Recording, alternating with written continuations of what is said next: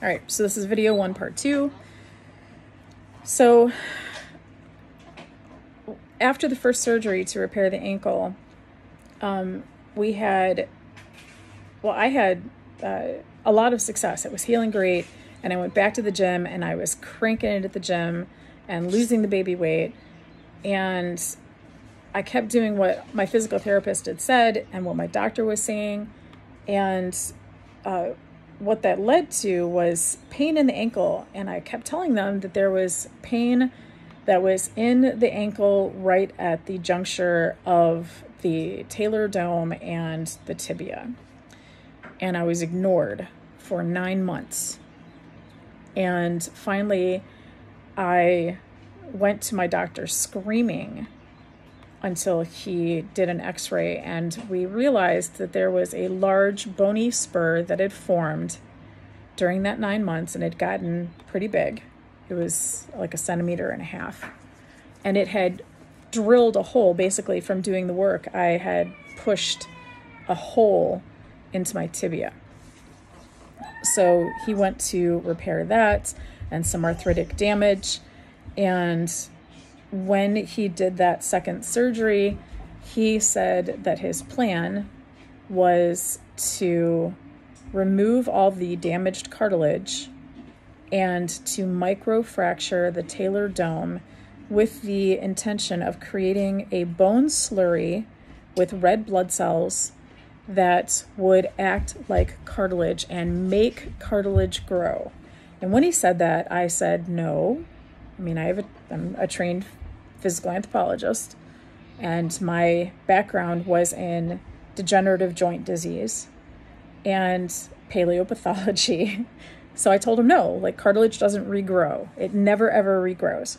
So he was basically providing me with false information and gaslighting me. And I finally told him that he can go in, and he had my permission to do the surgery to repair the ligaments, remove the bone spur, but not to microfracture or take out the cartilage unless something had happened that was the only possible way to save my foot. So if something was happening with an arterial issue, or, whatever, if there was some reason that the only way they could save my foot was to do this procedure, then he had permission. But otherwise, he only had permission to go in and remove the bone spur. What he did was went in and did what he wanted to do. And he removed all the cartilage, not just part of it, but every cartilage piece. And he microfractured a very healthy talar dome, and it caused massive blood clots and hematomas. They had to be drained. And then it caused avicular necrosis. The posterior portion of my talus collapsed, and I wound up being on a scooter for another 10 months, unable to put any weight on my foot for fear of me being completely handicapped. And we talked with multiple people, and said that if I had AVN, that was bad. That was like permanent disability. And the doctor who did this quickly wrote me off and gave me to one of his colleagues who was more specialized in AVN. And his role was to basically continue to do surgeries to attempt to save the ankle. And so I had multiple surgeries of him taking cartilage plugs out of my knee, putting it into the ankle, trying to fix and repair the ligaments, because the first surgery where the ligament was reattached, that came apart. Turns out that doctor, the one who also did the avicular necrosis, used temporary sutures, and so everything came apart. And it was bad. It was just one nightmare after another, and it just kept getting worse and worse. So I saw a second doctor. Well, by this time it was like the fourth or fifth doctor, but a second surgeon, and his idea was to go in and undo all that the other doctor had done and to do it correctly. What we found was that the screws that had been put in by the second surgeon, who was to take care of the avicular necrosis, the screws that he put in unwound. They came out, and it whipped my nerves and veins together, and it literally had them wrapped around the screws, and had caused so much nerve damage and vascular damage that parts of my foot were dying. So the third surgeon that I saw went in and removed those screws, and he said it literally looked like the Battle of Fallujah in my ankle. He said it was the worst thing he had ever seen in his entire career. There was a 10.5 piece of nerve bundle and vein that was removed, and now I have permanent nerve damage where I cannot feel the top of my foot at all. Like, I can stick pins through it and not feel it. So then I was just left with intense bone pain and a horrible limp. So the third surgeon did that surgery to take the screws out and to try and repair it by putting in a new plate, and he was going to fuse my ankle, which I did not want, but he promised me that by fusing it, I would be able to do all the activities I used to do, because by this time it had been 7 years of not being able to hike or dive or take long walks or just basic swim. I couldn't even do any basic swimming. I was having trouble going up and down stairs. I was in constant pain. I couldn't work out. I couldn't run after my kids. And as a result, I had gained weight. So the third surgeon was going to fuse it, and he promised that I would be able to do all those activities again, which was a lie. I even asked, because I had researched it and looked it up, and he maintained that I would be able to do everything again.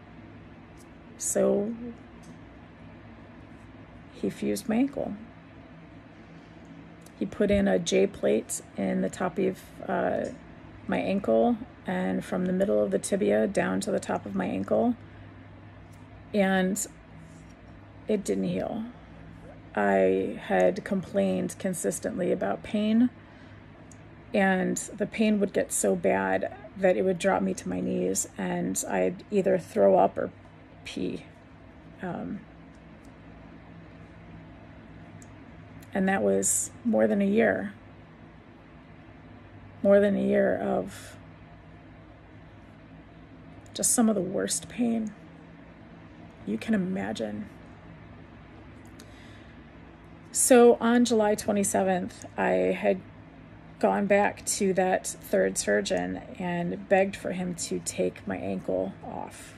That all the research I had done at that point showed that removing the lower leg and putting in a prosthetic would be the best course of action for a better quality of life. And it was a crazy decision. It was one that was not come by lightly. And I begged him to do it. And he asked me to get a second opinion, which I did. at UVA Health, Dr. Cooper. And Dr. Cooper looked at it and said, normally I would not do this in someone so young, but yes, I'll do it right now if you want me to. So we took that information back to the other surgeon, and the decision was going to be that on July 27th of 2020, I was going to have removal. And then pre-surgery, we went in, and he changed his mind. And he gaslighted me, and he didn't listen. And it got to the point where he was having a conversation more with my husband than he was me. And he determined he was going to go in and try to fuse it a second time, because the other procedure didn't work. It didn't fuse at all. So when he went in on July 27th, he had found that the plate that was on top of the ankle had been eaten by my body. There was only fragments of it. It looked like shrapnel. And then the other plate had not fused at all to my tibia. And so what it had been doing was rubbing in and out. So the screw was going into the tibia, and every time I'd walk, it would come out and then go back in and then come out. So in my shin, it was just this constant nail, the screw going in and out.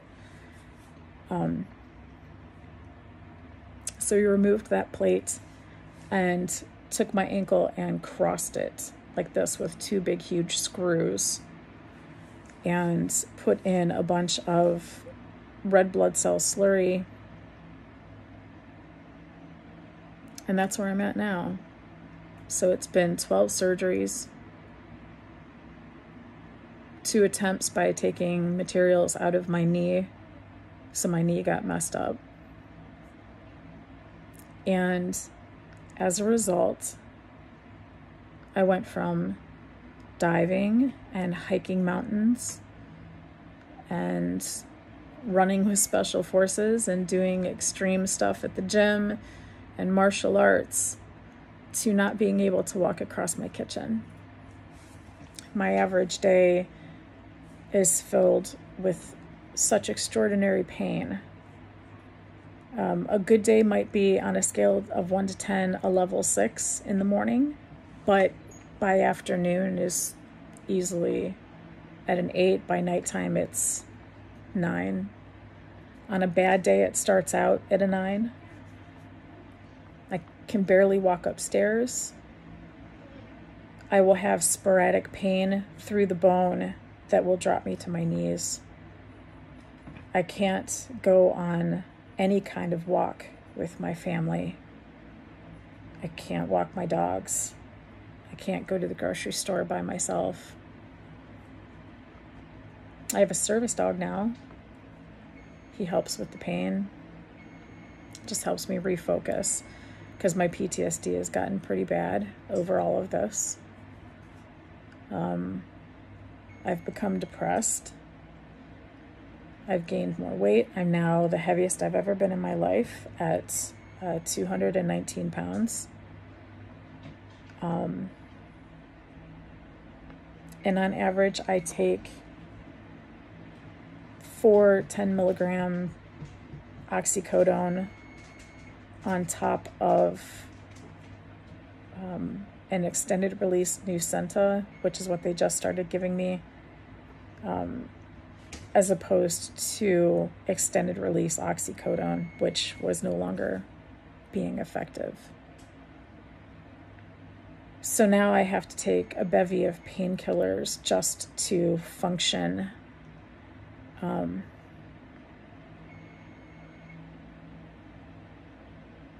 It's horrible.